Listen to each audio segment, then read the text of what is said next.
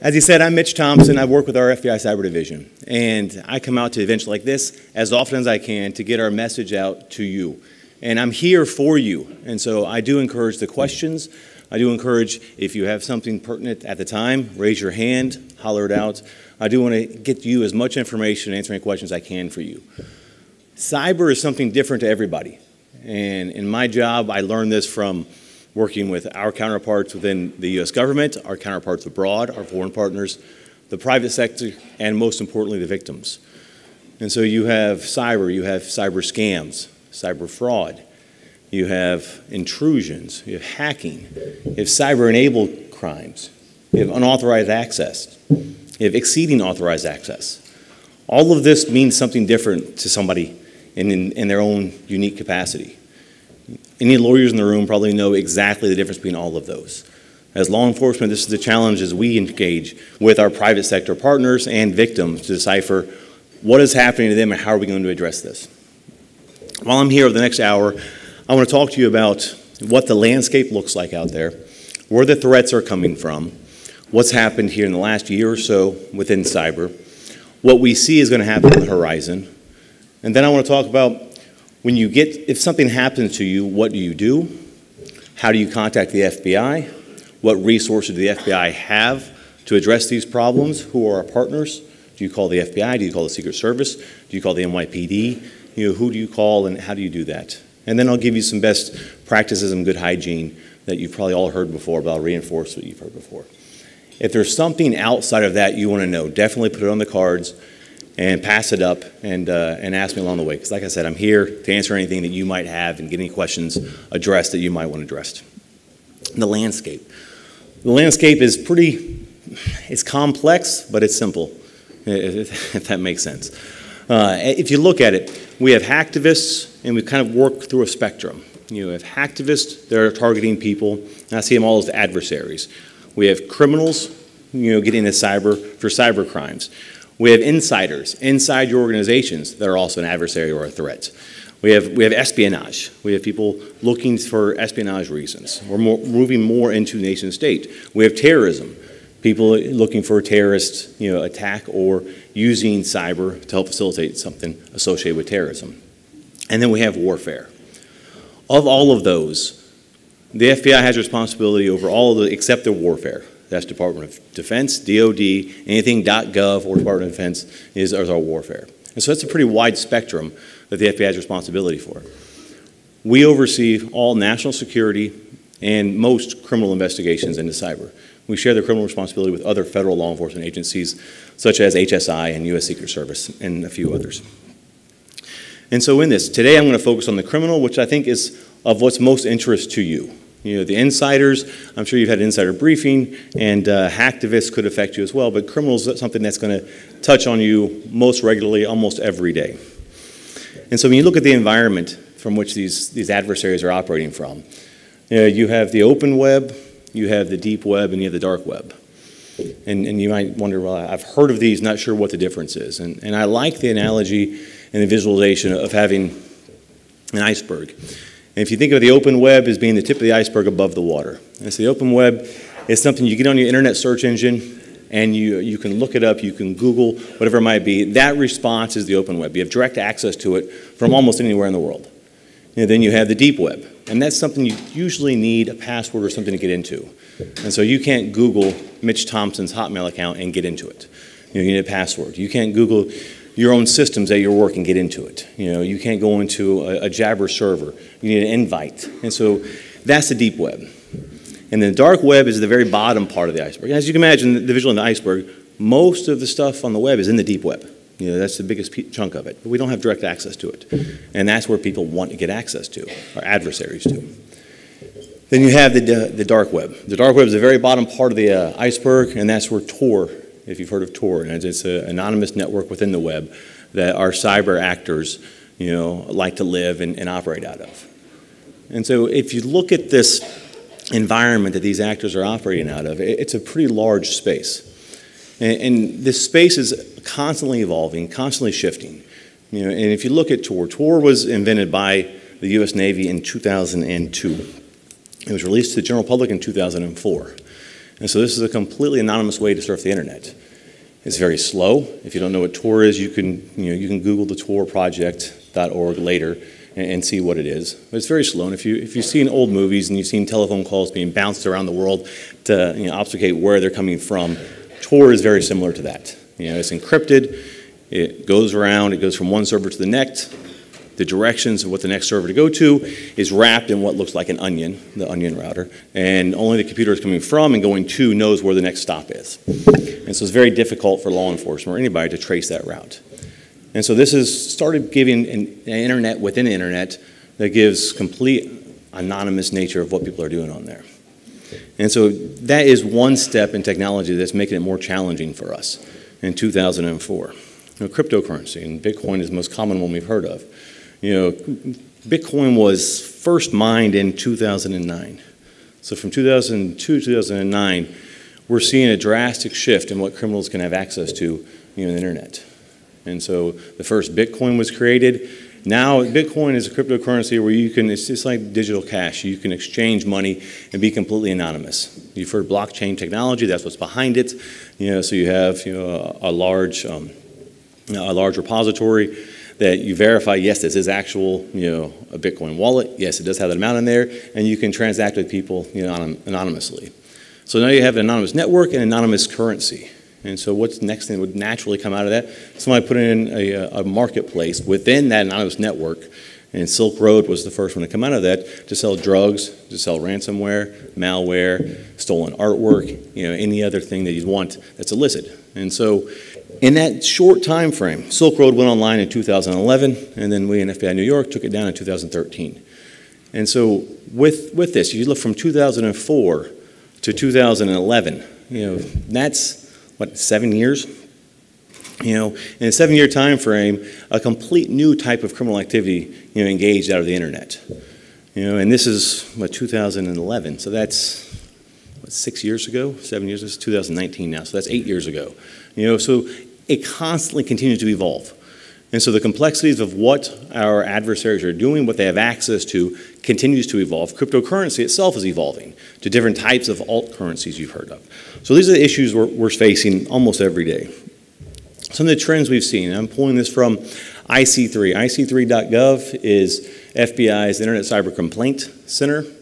And that's where a lot of online complaints go. At the end, I'll have resources, and that'll be one of them, IC3.gov, that I'll throw out there. But some of the top things that we saw, and I pulled from 2017, 2018 report hasn't come out, but I spoke with them yesterday. IC3 says these are still our top things, and the dollar amounts are somewhat consistent from year to year right now. Business email compromises. That should be something that everyone in this room should at least be made aware of. We have public service announcements. So does FinCEN on these BECs. It's something that's atrocious. It's a multi-billion. I think now we're up to $18 or $19 billion losses globally in the last 5 years in this. And so something pretty pervasive. When you're listening to me, you're coming from three perspectives I see. Your company perspective, for whatever organization you work for, your customer, your client's perspective, because you want to protect them from any cyber attacks, and then your own personal. So, for you, your friends, your family, your parents, any elderly in your family or friends, the most vulnerable right now in these types of scams. But BECs, that's where someone takes over or gets access to an email account, and they target any wire transaction they physically can. We've seen them take over an executive, CFO's or controller's email account, tell somebody else, so we have a large acquisition in Southeast Asia, and to wire $1 million, and they time this while that executive is about to be in the air in a flight. And so what are they doing? They're also looking at their social media. They're looking at their LinkedIn. They're looking at Facebook. They're doing their homework around this. Other variations of this is they'll get into your supply chain or a vendor, and they'll send a different invoice. And so your vendor has the actual compromise, and they're saying, oh yeah, we have a new account number. Send the new account number to the new wire transaction to this other account in Southeast Asia, in Dubai. I haven't seen them go to Nigeria, or even domestically. And you think it's coming from the person, and you do it. And so the next invoice, the next payment you send out for an invoice is a fraudulent payment. And so from our perspective, we have the computer intrusion or the compromise is on the supplier side, and the financial loss is on the purchaser side. And so we're starting to have multiple victims. And then to put the complexity of that into play, if you get across borders and you start having some of those compromised overseas in India and the financial losses here domestically, a whole nother nuance in our investigations. And so BECs is worth me spending a couple more minutes on. I'll give you a recent case example of what a group out of Nigeria was doing. And we indicted 8 on this. We've arrested 3, and we still have 5 that are at large in Nigeria. But what they were doing, they had the group, they're high school friends, they've known each other for a long time. They would go and they would get online, act as an investment company. They would go to Compass or Experian Business out of the UK, and they would purchase controller financial information on the officers of organizations. And so from the investigation, we know they purchased about 1,000 for 1,000 euros, and so 1,000 contacts. They had the name, address, phone number. It's a cold call list for an investor, essentially what it is. So they would do that. They would parse it out to a person on their team. That person would take it and they'd start doing online research. So you take your cold call list number 1, start doing online research, scrub the website of the company, find any social media they have, and start getting a footprint. Send them an email, see what their out of office reply might be. Start seeing the font. The font size, the font type, start getting any kind of information they can on that individual. Then someone else in the group would start targeting an individual with emails, whether it's a phishing email, whether it have embedded attachment with malware, and they try to get access to that person's email account. And so in doing this, I see Microsoft 365 is a very successful product. What it's doing is giving people access to their email in the cloud, but it's also giving our adversaries access to that if the proper protocols and protections aren't in place. And so then they would successfully get access to that person's email account, and they'd sit there idle. And I learned this through the proffers, the interview of one of the subjects after the fact. They sit there idle and they just monitor and they see what's going on, and they're patient, and they start setting up rules, so they can start getting information sent to them, and the person behind their email doesn't realize they're doing this, and so now they don't have to be in the account. They can have emails being sent to them. Their systems aren't being properly monitored internally. And in doing that, they start seeing financial transactions. And that's when they jump in. When they jump in, they know the signature line. They know, how the person talks. They know how casual the conversation might be. They know who needs a second level of authority for a large dollar amount wire transfer. And they'll inject themselves in there. They'll completely block all communications, redirect it to a similar domained email account. So I'll use FBI. So instead of FBI.gov, it'd be FBI.com. And if somebody could buy a .gov account, it'd be FB1, something very similar .gov.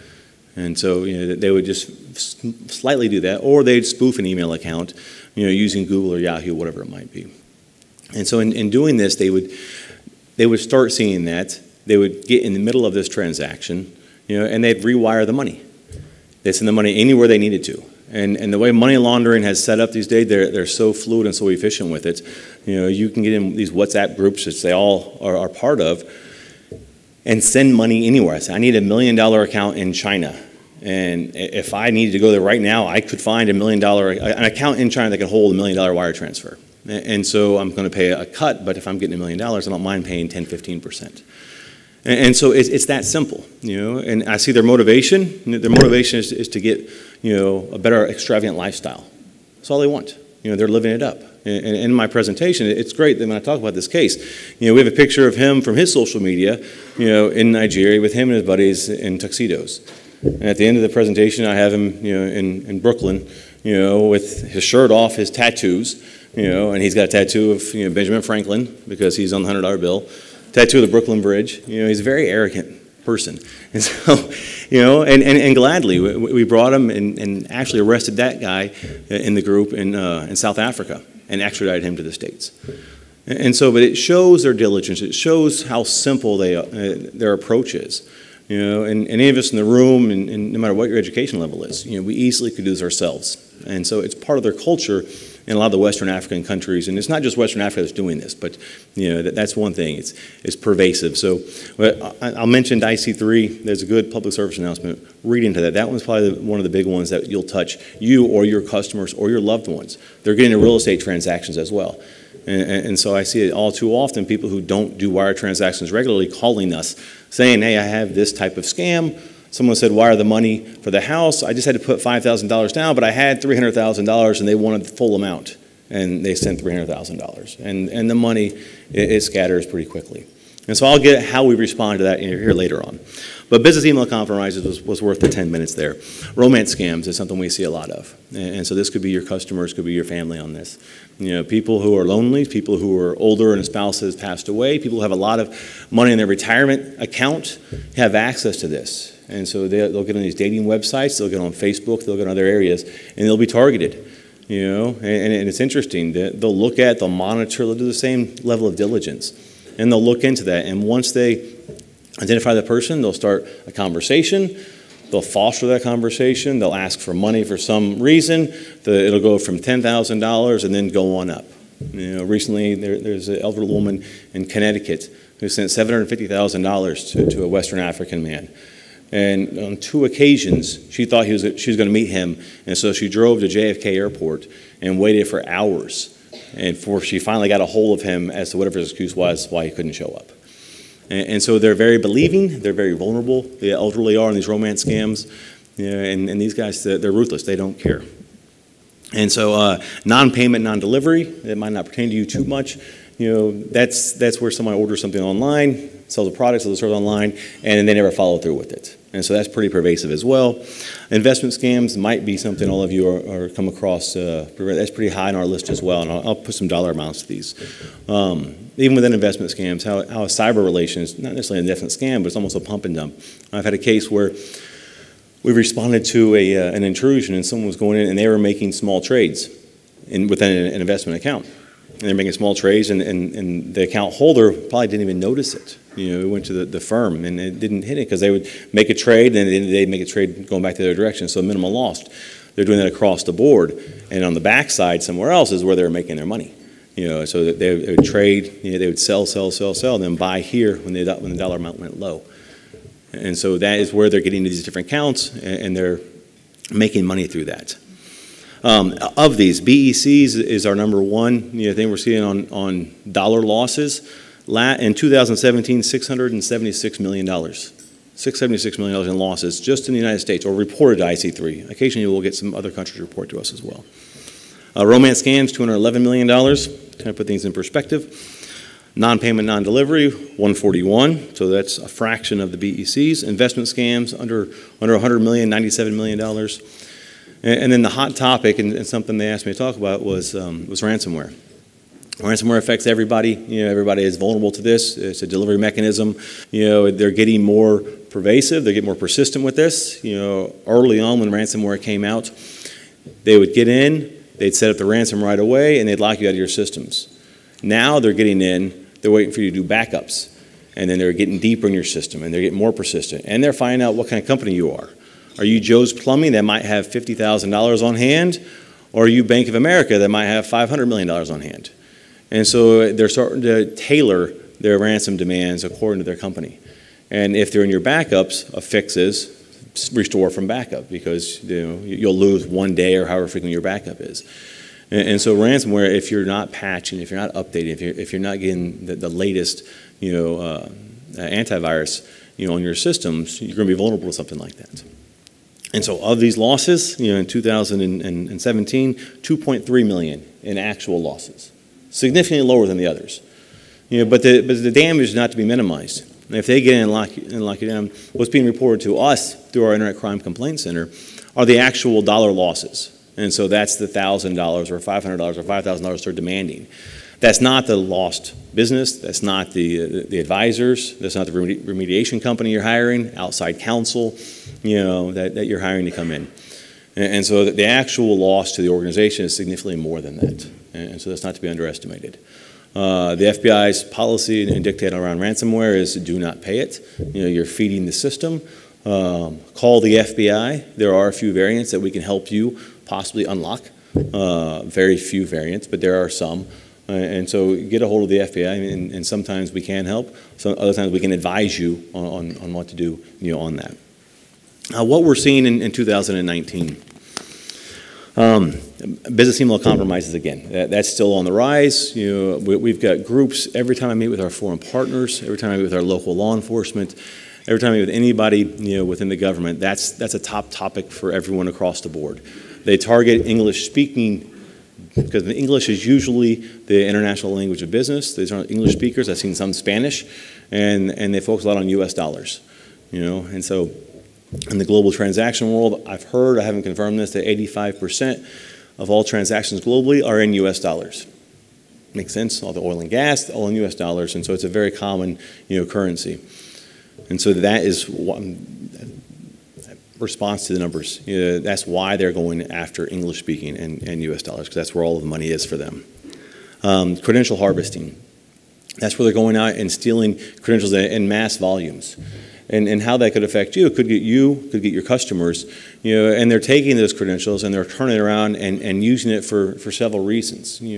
One, they'll go to different banks and they'll write a script, very simple, saying, try this username and password on all these banks, all these different bank accounts. So they'll go right down the list, JPMC, Wells Fargo, Bank of America, and so on, just testing these accounts, see if they can get in.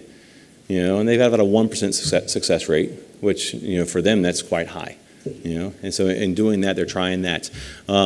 They're also using, I'm not sure if you've heard of this or not, they're using it for almost sextortion, where somebody receives an email, they say, hey, we've seen what you've been doing online, we had malware on your computer, here's your password to verify you've been doing this, and send us $1,000, we're going to send it to all your contacts on your Facebook or your business contacts or whatever. And people panic. They don't know what to do. And in reality, their credentials have been compromised from another already compromised event. The Yahoo compromise is one of the biggest ones that comes to mind. And so people reuse their passwords. So they think, oh, that is my password that this person just bought online, and they're just phishing to get money out of it. And people respond. And so if you, a colleague, or among your family gets something like that, the wording is almost the exact same for all of them. Report it to the FBI. We respond. We can give you some good advice on what to do. There's a website out there. I've been pawned, PWNED, something like that. I'm not endorsing it, but it's a credible website that I direct victims to see, hey, have you been compromised? You put your email account in there. It'll say which breach that your email has been compromised in. So it's a researcher that's out there accumulating all these breaches and providing this service to people. Extortion, social engineering. If you look at, if you're trying to get into Fort Knox and steal something at Fort Knox, you're not going to beat down the door. You're not going to take a bulldozer through it. You're going to, the power of the tongue to get through the door and navigate your way into Fort Knox socially is probably your best path of least resistance. Our cyber cyber adversaries take the exact same approach. They find the path of least resistance, whether it's criminal or nation state. They'll social engineer, they'll call, they'll send emails, they'll do anything they do to manipulate somebody in some capacity to get them access to something, get them to click on something. They'll pull on heartstrings that they need to, with some. If they see that you're a large shopper at Kmart, they'll send you a $50 gift card coupon for Kmart, and you click on it, and there'll be malware embedded in there. And so, they'll use a social aspect, to get access to your systems, to your credentials, and use those to further exploit whatever they can around you or your environment. Card not present might not affect you too much, or moving to chip and pen. Europe has done this years ago. And so we're seeing it, we're seeing fewer skimmer devices, even though no one's, fully embraced this at the retail level. But online, we're starting to see digital skimmers where they're writing scripts and malware to inject in these retail platforms that will skim credit cards, out of this card not present, and then use those credit cards. MageCart is a big case right now, a big group doing this, and use those credit cards to start, buying other purchases online. And so they'll buy either gift cards online or use electronics, sometimes, jewelry, ship it somewhere, then that reshipping comes into play. And that's where work at home scams come into play, where people think they're working from home, but they're their job at home is to receive a laptop and then ship it to somebody else, but they still do it. A lot of this stuff doesn't make sense. Breaches of third-party vendors or supply chain, and I talked about this briefly in the BECs. Whenever you're looking at your own entity, your own organization, large corporations do this, and they have thousands of vendors in their supply chains or thousands of vendors they're dealing with. Small organizations, you might have a handful of vendors. But one thing's the same for both of them. You must do the same level of diligence vetting out these vendors and looking at your supply chain as you would, whether you're JP Morgan Chase or you're Joe's Plumbing. You have the same obligation to look at your vendors, assess them, and whether you do business with them or not. If you're moving into the cloud, whether it's for computing or storage or processing, whatever it might be, those vendors do the same level of diligence you would do with those vendors as you would if you're hiring that person and staff you have on hand. And so there's really no true excuse for being a 5-person organization or a 500,000-person organization, to have this. You should invest in that extra diligence to vet out who you're doing business with. All right, if something happens, what do you do? Who do you call? How does the FBI respond? I saw in the brochure that I'm bookended by SEC in the morning, SEC in the end, and I'm right in the middle to hopefully, kind of show how we're the same but different, and what our responsibilities are. I wasn't here for the morning session, and so I'm not sure what they're saying, and so hopefully I'm going to be consistent, which I'm sure we are because we worked with them, pretty well in the past on these events. The FBI, I mentioned national security and criminal. We have the authorization and the mandate to look at both national security and criminal. I work on the criminal side of the house, and we're seeing some nation-state actors trickle over to criminal activity. And we're seeing some nation-state actors utilize criminals to facilitate their work. And if I can get away with it, of course I'd want a criminal, and it'd kind of obfuscate what I'm doing to have a criminal and throw somebody off their trail too. So we're starting to see a bit of the melding, between the two. But nation-states are still by far the more sophisticated. And with the advancement of technology, though, criminals and sophisticated criminal hackers are going to have some of the powers, that these nation-state hackers have access to. 5G's coming out, processing's getting faster, encryption's getting better off the shelf. So, the criminal actors are catching up. They're still behind, but the governments used to cost a lot of money to get ahead in this field. Now, as technology is advancing, the criminals are staying, the sophisticated criminals are staying, kind of in pace with them right now. So how do we address this and how do you respond? So if something happens to you, a family, a member, someone in your company, a customer, who do you call? FBI, we've set up cyber task forces throughout our organizations. We have 56 field offices across the country in every major city. Then within the field offices we call RAs, resident agencies, so we have satellite offices. My first office out of the academy at the FBI was in Oklahoma City. And I'd never been to Oklahoma before. I got assigned there. In Oklahoma City, I was shocked to hear that we had 15 offices in the state of Oklahoma. 15 FBI offices. Some in Tulsa, the largest, had about 30 or so agents. Some small out in the panhandle of Oklahoma had 1 or 2 agents. But our network is pretty vast domestically. Meaning if something happens to a victim, something happens, where a subject is out there, we have the reach to go out there and work with them. And so in cyber, it's a bit unique because it's borderless. And something the state and local law enforcement have been challenging doing is, with it being borderless, they lose their venue, they lose their jurisdiction very quickly. And so I'll use New York City as an example. That's where I live right now, and I'm very familiar with it. You have the 5 boroughs. And so you have a radius of approximately 15, a 15-mile radius around the center of Manhattan. Anything outside of that, they have no jurisdiction, no venue. Well, our hackers don't care if you live in New York or LA. They're going to target, New York, they're going to target LA, they're going to target the opportunity, not the location. And so we need to partner and work with our local and state law enforcement simply to give them access and give them authorities. So we deputize them and bring them in our task forces to investigate these types of crimes across the borders. So they can use federal process, they can use federal subpoenas. I had a guy in our task force from NYPD called a bank, a small bank in Massachusetts. They said, nope, don't send me a subpoena. I'm not going to abide by it. We don't have anything in New York. He's like, nope, I'm on a federal task force. You'll get a federal subpoena. They said, okay. And so it alleviates these concerns, with this. And we're looking at just domestically right now. And so we're building these task forces. And when Paul mentioned in the intro, I built our task force in New York. We started with 2 agencies, and when I moved on from that position, we left with 13 agencies.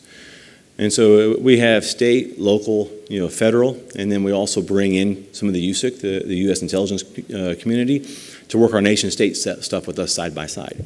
And so we're really opening up the full gamut of government resources available to address these problems within cyber. And so in doing that, that's just domestically. Abroad within the FBI, we have our legal attaches. And so we have FBI agents in 74 embassies around the world. And so they sit there every day. It's an opportunity anybody can go to if you're an agent, and you represent the Bureau over there. You work with our foreign counterparts on both, whatever crimes or whatever events might be. So they might do counterterrorism, they might do intelligence, they might do cyber, the entire gamut of the FBI's responsibilities.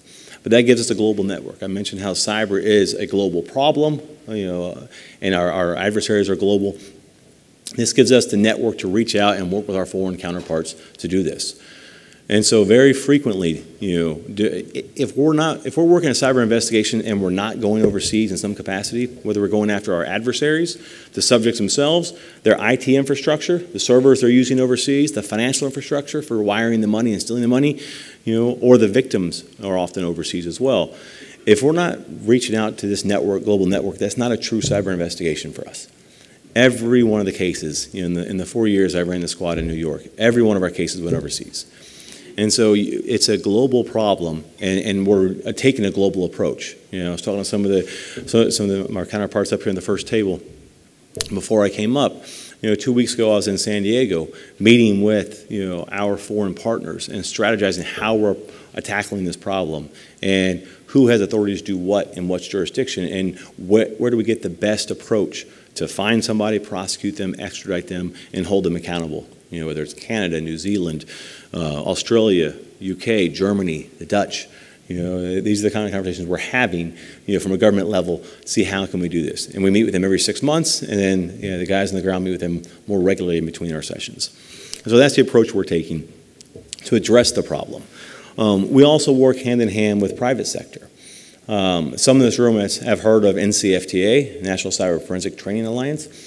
It's a non-for-profit organization. It's a co-location center where private sector, public sector, and academia sit together to address some of these problems. Everybody pays into it as a membership. Everybody's equal members. But you sit there and you see problems that are going on. If we work this problem in a vacuum, the FBI, historically before we started working with private sector and academia, it would take about 2 years from beginning to end to investigate a cybercrime. Once we start working with our partners in the private sector and academia, we've really streamlined that, and our foreign partners, streamlined that for a cyber investigation to efficiently take about a year of investigation from beginning to end. And for the lawyers in the room, it's not to circumvent legal process. We're very well aware of Bank Secrecy Act. We're also aware of U.S. Patriot Act 314A and B. We know information sharing, we know our requirements, and we know the power of the grand jury subpoena. And we use the grand jury subpoena often, not to compel, but to cover an agency or an organization. Say, hey, we might have something, of interest that we've come across, in our malware lab. Like, well, we want access to that. It's nothing proprietary, it's no customer information. We want that. And so we have those kind of discussions. And so InfraGard is another private sector partnership that we have. The FBI is heavily involved with that. I think we might have originated it and we sponsor it. And that's where organizations can come together, and then they're broken down by chapters in different parts of the country. Where you can come together, you have regular meetings, and it's a networking opportunity to share information, see the threats that are out there. It covers all sectors, and the cost of entry is pretty low. I think $75 or something, to be part of that group. And so that's another opportunity for people to come together, share information, and see what the latest trends and things that are affecting, each other. Oftentimes, and you might be, guilty of this as I am. Something happens to me, sometimes to your organization, a family member, and it never gets reported to law enforcement. And so there is things out there that, if you lose money, you're calling your bank, no doubt about it. And so the banks know a lot more of what's going on in this space than we do. We know what's going on, but they have a pretty large picture of it. And you start putting all the banks together, and that gives a full picture in conjunction with what we're seeing, then put our foreign partners in there. And so that's given us a full picture of this landscape so we can properly address it. Other FBI resources we put at this. So we have CyWatch, a 24/7 center that we have somebody on call 24/7, actually sitting in the center here in DC, to respond to events that come up. So we do have 24/7 response. If you look after everything shuts down here, we're worried about what's going on in the rest of the world. So when the sun comes up the next day, we can address anything that we've missed overnight. And so they do a good job, following the sun and seeing what's going on there. BAU, or Behavioral Analysis Unit, we're working with them to set up profiles for our adversaries. And so we can kind of anticipate where they're going, what they've done, and then whenever we put indictments on people, we can use this profile to help track them and lure them into a place where we can actually arrest them. And so we're using this to better assess our cyber adversaries. And then our cyber action team is something someone asked about as well. If you're in, I'll pick on El Paso. I know nothing about their cyber capabilities out there right now. But if you're in El Paso and you're a significant organization and you have a breach and our cyber footprint there might be 2 cyber agents, and they need help responding to a significant breach, to collect evidence, we have a cyber action team. It's a fly team. They'll get on a plane and they'll fly out there and help facilitate any response that we need. And so whether you're in El Paso, Jackson Hole, Wyoming, wherever you are, if something happens, the FBI has access to the resources to respond to it and respond to it immediately. And so keep that in mind as well. Before a cyber event happens, what should you be doing? Well, if you're a company, I'm sure you're mandated, by your facilities to have some kind of fire drill in place if you have a fire. If you have an IT department, if you outsource your IT department to somebody else, you should have a policy or procedure in place if you have a cyber event. When do you pull the fire alarm? Is it when you smell smoke, when you see flames? You have that written somewhere, and you know what to do, and you follow those procedures, and you even practice them annually. You should do the same thing on cyber side. You should have a policy. If somebody's knocking on your door, if somebody is just pinging your system, is that a cyber event? If they get inside and don't do any damage, is that a cyber event? If they get inside and they've been inside for years and you haven't seen they've stolen anything, is that an event? If they've stolen something but you have no money lost, is that an event? I don't have the answer to that, but that's something you should have the answer to, and you should be discussing this internally, and your lawyers should definitely be involved in these conversations. And what I say, when do you contact the FBI or law enforcement? Contact them whenever your policy says, beyond this breach, we're contacting the FBI. What do I want as an FBI agent from you?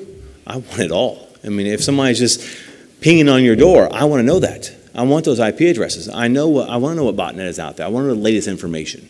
If somebody gets in your system, I want to know what kind of company you are. What were they doing in your system? What are they looking for? If they're stealing information, okay, is it your proprietary information? Is it your personnel information? Is it your financial information? Can I associate this person that's been inside your systems with another case, another victim within the Bureau? And so, all of this is going to be based on what you're willing to share and what you're willing to provide. We have IC3.gov. It's another plug for them. They're going to love me for this. But IC3.gov is a good place you can go and report stuff without expecting anything back from the Bureau. Like, oh, I have all these IP addresses, and they're from China. They seem suspicious, and I see a mandate report that might be associated with such and such. Well, I report that to IC3. You're not wasting anybody's time on our side, and then if it's a false flag, we'll see it and we'll move on. And so we use IC3 as a large data aggregator. And so I'll step back to BECs for a second. If you actually get a loss, a wire loss, and it's criminal in nature, they're sending money domestically as well as they're sending money overseas. And they target people around U.S. banking holidays. And so if Monday is a holiday, I know I'm getting calls from people I know on Friday, and it's going to be after 5 p.m. If Friday is the banking holiday, I'm getting them on Thursday. I know what I expected, and it's normal course of business for me. But what we've set up and what these adversaries are doing, they know Friday's a banking holiday, so Thursday they facilitate their crime. They send it to Southeast Asia over the international date line. Now, Hong Kong, I'll pick on Hong Kong, they don't have a banking holiday on Friday. They don't have Columbus Day. They don't have Memorial Day. And so the money goes overseas. And so you realize at 5 p.m. on Thursday, well, that's 5 a.m. Friday morning in Hong Kong. Maybe the funds are there, maybe they're not, so they can withdraw them. So they're at 5 a.m., so they have an entire business day that Friday to do it. Then the weekend comes. You realize that Thursday after 5, you can't get access to your bank, until Monday because Friday's a banking holiday. And you're very diligent. You want to go into the bank Monday at 8 a.m. to tell them you've lost your money and to do a swift recall, because swift recall is what you want to do based on fraud, to recall the money back. And so Monday at 8 a.m. when you go into the bank and you get the first person that you ask for that swift recall, it's 8 p.m. in Hong Kong. So they've had all day Friday while you're down and all day Monday while you've been sleeping to withdraw your money. And so that's just the nature of how we do business. In a global setting, there's not much you can do about it. Now, if you're a large organization and you have your banker on speed dial, yeah, you're in good shape. You can call your banker, wake them up. But if you're a small organization or an individual or you're buying a house, you don't have that opportunity. And so we've set something up within the Bureau, and we partnered with FinCEN and Treasury Department. I mentioned our LEGAT network overseas for the Bureau. Treasury has their counterparts, their FIUs overseas as well. And so if something goes overseas, we reach out. You report to IC3, 3 a.m. Friday morning. IC3 sends an email to our Watch, our 24/7 center. They reach out to our appropriate embassy around the world and say, Hong Kong, we reach out to Hong Kong police, tell them this reported as fraud, and will you ask the bank to freeze the money? Just freeze the money. We're not in the business of returning money. You don't want us to return money because it takes years. Just to freeze the money. Treasury does the same thing. Treasury reached out to FinCEN's counterpart, over in Hong Kong in this example. Hong Kong will then reach out to the FI and say, will you please freeze the money that's being reported to the U.S. government as fraud? And so now, if the money is frozen, when the individual goes into the bank 8 a.m. on Monday, they tell them, now the money will be frozen, and we allow the banks to work out the response. And we tell the banks, we tell the victim, do this, report it, we'll work it out. We'll keep in touch with the victim. If the money's not returned, let us know, and we'll tell you what the alternatives are. Federal forfeiture, and we start going down that path. For us to forfeit money in Hong Kong, I did it in Taiwan, and it was $2.4 million, and it took just over 2 years. And to get it back. The guy was very appreciative, but he couldn't get it back from bank to bank, and every bank's different. They ask for identification letters, hold harmless letters, whatever it might be, and that's just the nature of it.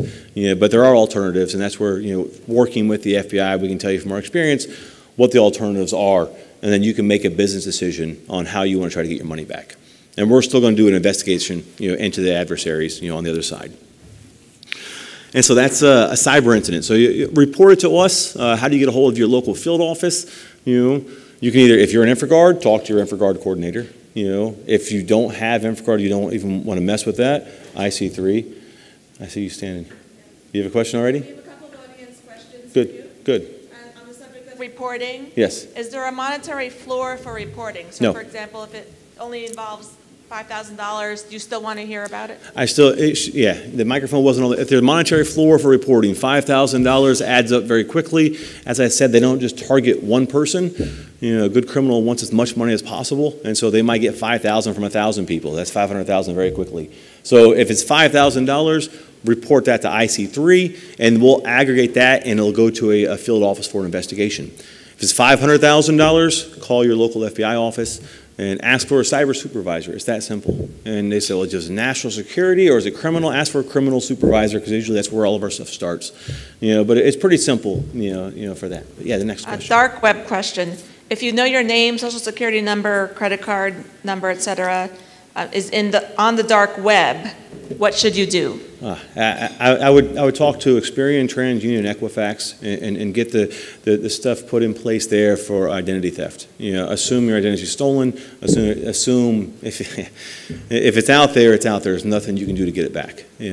But I would put the personal stuff, personal procedures in place to help prevent anybody else from further victimizing you. One of my resources is FTC, the Federal Trade Commission. They have a great process for if you have your identity stolen, what to do, how to reach out to these credit reporting agencies to help mitigate that as much as possible. And how is the FBI addressing digital assets like cryptocurrencies or initial coin offerings? Are there specific initiatives or a team that deal with this type of financial crime? The currencies themselves are not criminal. and in theory they have a good purpose. They're designed for people anywhere in the world that have access to a common currency. And so if you were in the middle of Africa or the middle of India or the jungles in South Africa or South America, you'd have access to a common currency. And so in theory it has a good purpose. So we're not going after these currencies, but it's being used for criminal purposes. And so we have initiatives around the cryptocurrency exchanges, the less legitimate ones. The last number I saw, there's over 400 plus cryptocurrency exchanges out there. And as you can imagine, not all 400 are registered with FinCEN, and a little 400 are legitimate, or an above board, but they're still a currency that people, or an exchange that people use. So the currencies themselves, whether it's Bitcoin or any alt currencies like Monero or whatever it might be, or not, it's just a challenge in our investigations. And if you look at them as a true currency, it's easy for us to track U.S. dollars through the U.S. dollar correspondent banking. And once they change U.S. dollars from U.S. dollars to euros, now we have to track things through euro correspondent banking. Different shift. Same with cryptocurrencies. We can track Bitcoin through the Bitcoin blockchain, but once they transfer that money in some currency exchange from Bitcoin to Monero, now we have to track it through Monero. And it's a way they're washing their money, because they have automated tumblers to go through and wash their money. So it's a challenge for us. We're not behind on it, but it's still definitely a challenge. Is that all for now? Fantastic. Keep them coming. When and how to contact the FBI? Whenever you reach out to us, if it's a significant event or not a significant event, what you'd consider not significant, it starts with a phone call. We'll talk to you. We'll assess what's going on. We'll ask where you are in the process. Did it happen today? Did it happen 2 weeks ago? Have you already hired a third-party mitigation company to come in? Where are they in the process? Our concern is the preservation of evidence. We don't come in and fix your systems. DHS offers that service, but that's not what we're in the business of doing. We want to come in and make sure, in our minds, the intrusion is a crime scene. And if you look at a physical crime scene like a bank, do you want the bank, from a law enforcement perspective, I don't want the bank to stay operating while I'm responding to the crime scene, and trampling all of this evidence. In the digital environment, you can't stop operating. And so we're working in that environment, so it's an active crime scene that, some of the evidence is getting trampled over. We're aware of this. We work with this all the time. And so the earlier we're engaged, the more we can say, can you preserve this? Can you do this? If you can't do it, can we bring somebody out there and do this? And we walk through that. We have a pack list, like a packaging list that we send out and say, we would like this. And it's a wish list. If you have it, that's great. Whatever you don't have. One thing is a network topography map. Show me your systems and the topography of your systems. Well, not every company has that, and that's a pretty big ask, because some people have very sophisticated, complex systems. But what that allows us to do is, if you say the breach is in HR systems, what systems touch that, and we can start minimizing what we want access to. I associate with a surgeon, and he's going to do a surgery on the appendix. They put down that blue tarp over the rest of your body. That's what we want to do. We want to put on the blue tarp for the rest of your organization. We want to focus on where the intrusion was and what they possibly took and whatever evidence is left behind. And we want identifiers as quickly as possible so we can send out preservation requests and start preserving evidence, servers that were used abroad, financial information that was used abroad as quickly as possible.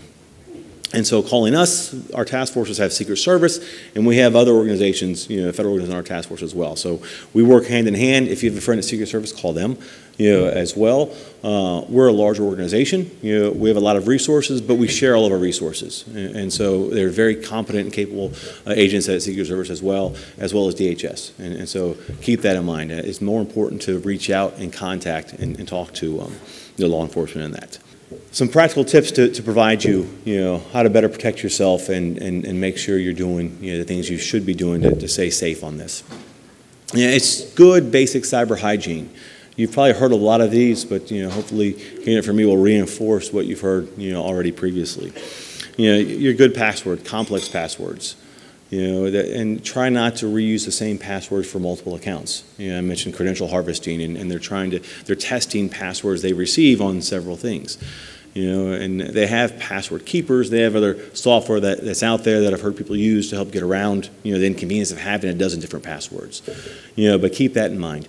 Two-factor authentication is huge. I mentioned about them taking their credentials and just testing them, and they had a 1% success rate.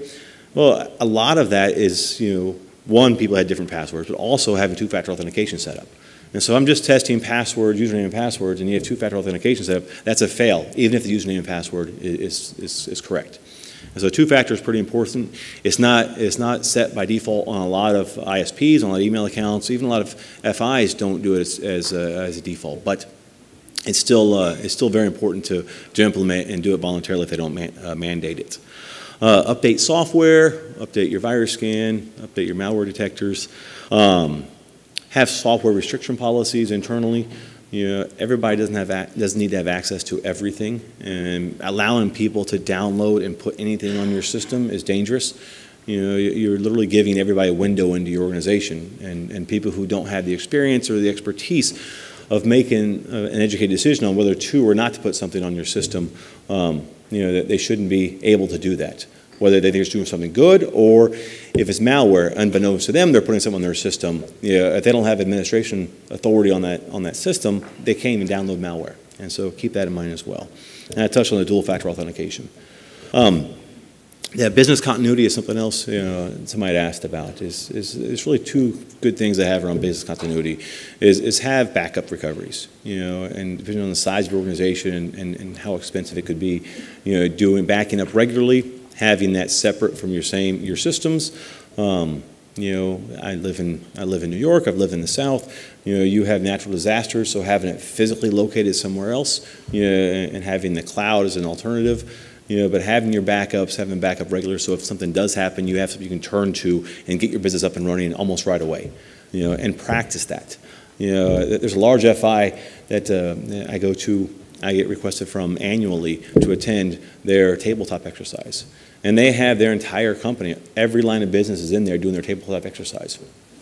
And it's very impressive, and they practice, and they have a fusion center in another part of the country, and they bring them in, on the screen to their corporate headquarters. And it's a full-day event. And so going through and practicing your backup plans when something happens is important. It's like that fire drill I talked about earlier. And then having network segmentation for your business continuity. If somebody gets into one aspect of your network, having it appropriately segmented, so if needed, you have two networks that are connected that shouldn't be connected or have no need to be connected.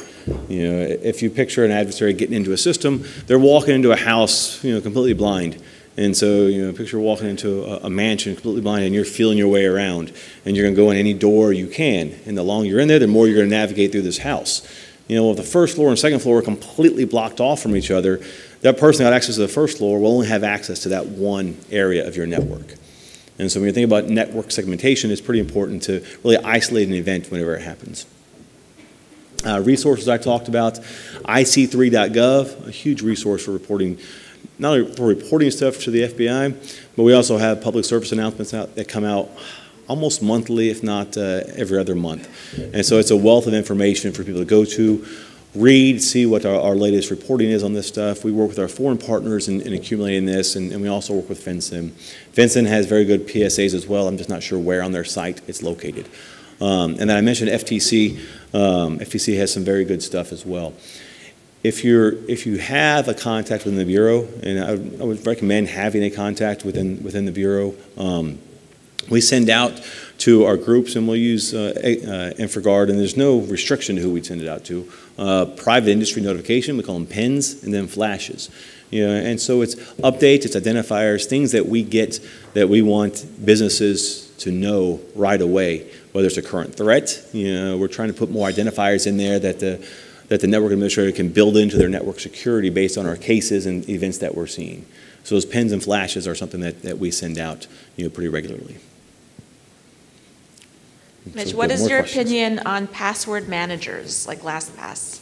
My personal opinion, I can't give a Bureau opinion on that because we don't have opinions, but my personal opinion, I think they're good, and I have colleagues that use them. I personally don't use them, but they're good. You have one password to remember, but then you have that single point of failure. So if somebody gets access to your password, your manager, by testing that one password, now all of your stuff's exposed. And so there are benefits because it's easier in your mind and you're less receptive. But if you have a password manager on, your one cell phone, and this one cell phone you heavily protect, and then yeah, it's probably good. But if you have it on your home computer, where your kids and your maid, if you're rich, and anybody else has access to it, now you're waiting on, you're makes them more vulnerable to somebody coming in there. Anything else? That's all the questions from there. I have 5 minutes left, and so I was efficient. Any questions from the audience? Yes, sir. I see you over here. Yep. IoT is Internet of Things, so anything that's connected to the Internet is considered part of the Internet of Things. So anything from your cell phone to your blender, your refrigerator, your Nest, anything that you have that's connected to the Internet. If you look at some of these components, security was not at the front end of their development, and so some of them are very vulnerable to being compromised. And so I have not seen them being used to target people, or individuals for financial gains. We've seen it in one of our largest cases out of our Anchorage, Alaska office. We've seen it target people for DDoS. And so some kids in Jersey compromised in a lot of IoT devices, and they had the largest DDoS network in the world at the time. And so they were DDoS is just a distributed denial of service. You focus all these people making a single request on one computer. And so if you look at CNN.com, if all of us in this room go to CNN.com, they could probably handle that, 400 people. If 400,000 people go to CNN.com at one time, it might take it down. Now, they had mitigation things in place, but a DDoS is that distributed and targeted denial of service, whether it's a website, whether it's a login, part of a banking platform, whatever it might be. So I have not seen it being used yet, but the opportunity is there. If you're going to start using it to maybe harvest credentials and then use those credentials to maybe log in somebody's account. But I've seen them monetize it by renting out their botnets as well. And so prepaid cards, we still see those as well. I'm seeing a shift, from prepaid cards in the more sophisticated actors, because this network, this global network for money laundering is so well connected that they don't need the prepaid cards as much anymore. And so, they're sending stuff overseas. There's a cash out we saw, which was pretty impressive recently, where they did a targeted cash out in, I think it was 26 different countries, starting at the exact same time, ending within 45 minutes. And they had like $12 or $13 million. And so, if you look at that across time zones and everything, that's pretty impressive. And so that just shows the connectivity within this global network on the criminal side of outsourcing these criminal services. Last question. Sure. Do you find value in pen testing? Almost definitely. Yeah, everybody should test their systems. Pen testing is penetration testing. Some people have bounties out, for people to test their system. If you can hack my system, I'll give you $10,000 or $1,000 or whatever it might be. And so, yes, value in pen testing. In addition to pen testing, sending out emails, phishing emails to people internally. I heard a company do it not too long ago, and even their IT people clicked on the link. And something else I thought was quite comical. They sent out a link that said 2017 bonuses, and they had like a 95% click rate. So it's pretty impressive what if you get creative, what you can do to have people click on something internally. Is that it? All right, guys. Thank you very much. Thanks for having me. Hope you got something out of this.